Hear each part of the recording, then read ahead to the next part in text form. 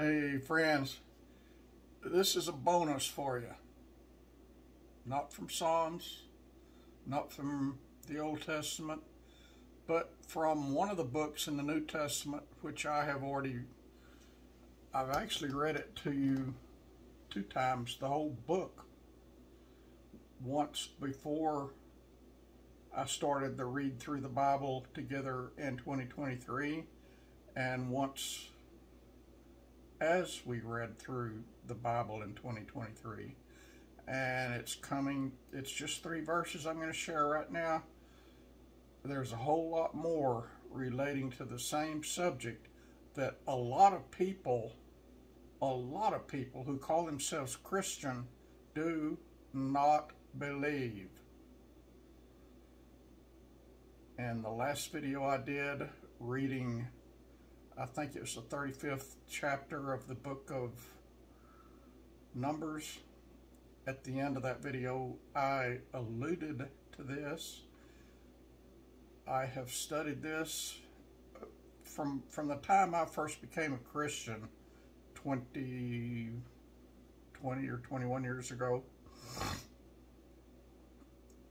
I don't know why God put this on my heart to read.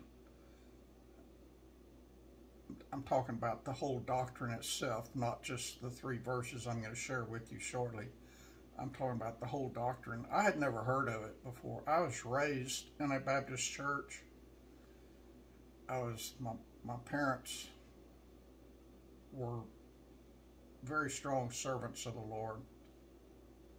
I just didn't believe all that I thought was nonsense until I was 51 years of age. And as soon as I got saved, this is some of the stuff that saved me, and something that I guess the Holy Spirit put in me to study, because it sure wasn't taught at the Baptist church. And y'all, if you go back to the Baptist Confession of Faith of 1789, the year 1789, or maybe it's 1689, I can't remember, but it was a few years before I was born for sure. This doctrine was in there, written exactly as it's written in God's holy word, which is inerrant. So how can a true Christian believe parts of this word and not other parts of it? I don't think it's possible. I don't know. I'm not a teacher. I'm not a preacher. I am a person that studies the Bible with prayer, asking the Holy Spirit to tutor me and to guide me and to teach me every time I pick up this book, because I don't want to learn it or teach it or share it falsely.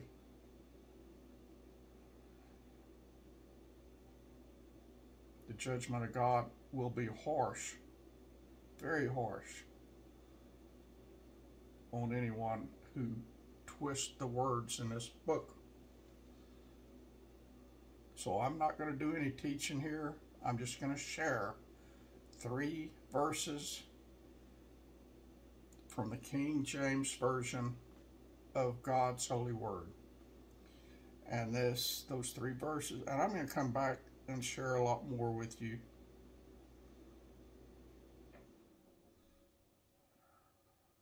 Soon, very soon. Because this is something, and there's other doctrines that I need to share also, because people do not believe. They want to make this book into a book that's going to tickle their ears and satisfy their heart. The unadulterated Word of God will satisfy your heart and your soul for all eternity. So don't be trying to tell me that parts of it is not right, because all of it is right. Every jot and every tittle.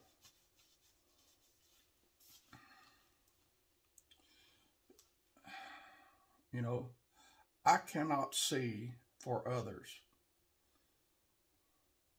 I cannot learn for others. I cannot believe for others. All I can do is point them to the truth, and with much prayer, pray that the Holy Spirit opens their eyes, removes the scales from their eyes, and removes the deafness from their ears, and softens their stone cold heart so they can understand and see that everything in here is true, whether you were taught it as truth or not, whether you believe it or as truth or not, everything in here is true. Romans 8, verses 28, 29, and 30 says, we know that all things work together for good to them that love God, to them who are what? The called according to his purpose, for whom he, talking about God, did foreknow, he also did predestinate to be conformed to the image of his Son, that we might be the firstborn among many brethren. Moreover, whom he did predestinate, them he also called. And whom he called, them he also justified. And whom he justified, them he also glorified. I said I was going to read 3 verses, and I just did, but I'm going to add the next verse also.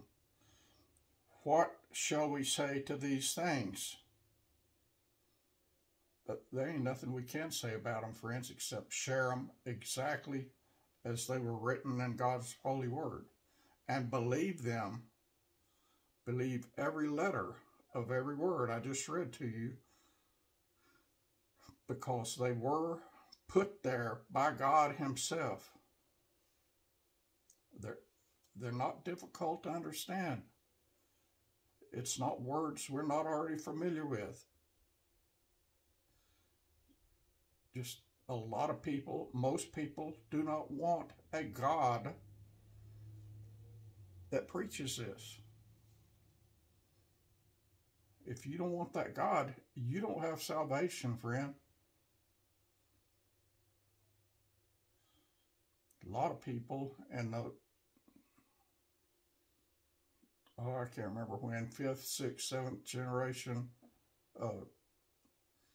not generation, century, there's a man named Calvin that taught this, and Luther taught it, and Augustus taught it. A lot of old-time preachers preached it, taught it. Anyway, somehow, some way, this doctrine that is all over the Bible, and I'm going to share it all with you eventually, inspired, written by God, spoken by God, inspired by God, got attributed to a man named John Calvin. John Calvin did not write one letter of the Bible. He did share the Bible exactly as it is written.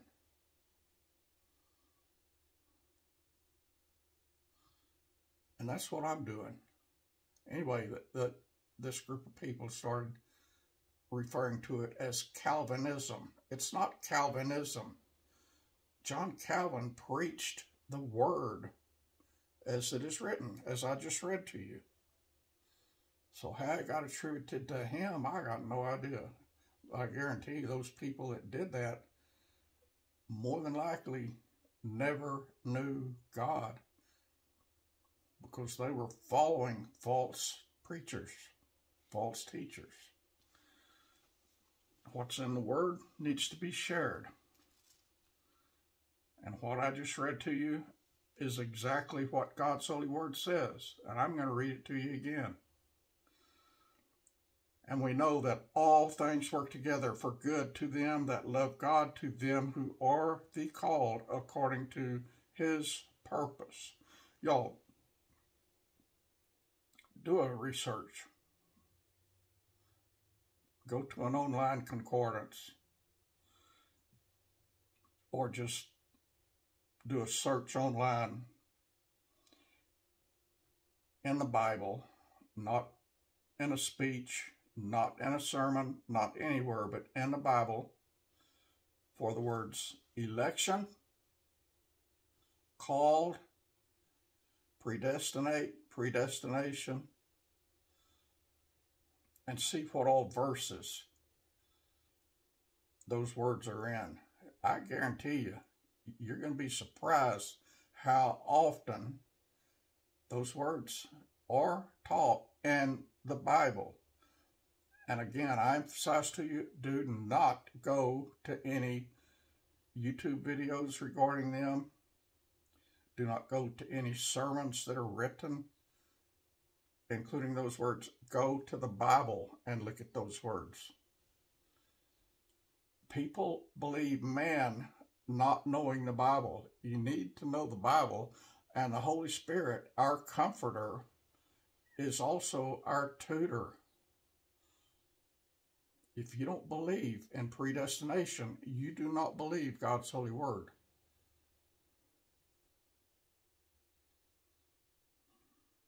And I don't want this message to tick anybody off. I don't want anybody getting angry at it. I do want you to read the Bible and believe what the Bible says. Forget all these men. Forget all those men. If you want the truth from a preacher, go to John MacArthur or Paul Washer or Sinclair Ferguson. His last name is Lawson. I think it's either Paul, I can't remember, but his last name is Lawson. R.C. Sproul. Those guys know the Bible better than anybody I know. Some of them are still alive, some are gone. Those guys' videos are safe to watch because they teach the truth. There's others I wouldn't watch 1 second of their sermons, but those are safe. And we know that all things work together for good to them that love God, to them who are the called according to his purpose. For whom he did foreknow, he also did predestinate to be conformed to the image of his Son, that he might be the firstborn born among many brethren. Moreover, whom he did predestinate, them he also called. And whom he called, them he also justified. And whom he justified, them he also glorified. What shall we say then? What shall we then say to these things? If God be for us, who can be against us? Y'all are trying to save yourself, and you can't do it. I just read to you.